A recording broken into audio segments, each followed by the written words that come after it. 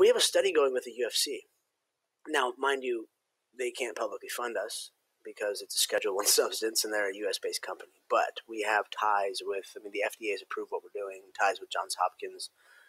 We have the greatest minds in psychedelics at our fingertips. And for the UFC to welcome me with open arms, Jeff Davitsky, as you know, is a good friend of mine and mentor.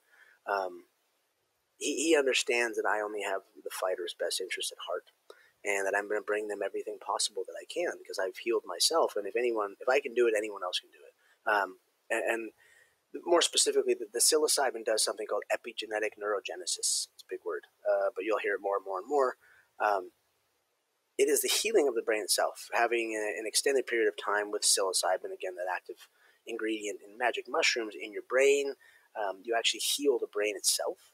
You heal the receptor sites and the neural pathways, create new neural pathways, get each hemisphere of your brain speaking much more than it usually does. And you see the benefits in, first, is making people a better person, is dealing with the trauma, the addiction with a larger dose, with a macro dose. You can make these people just more comfortable in their own skin.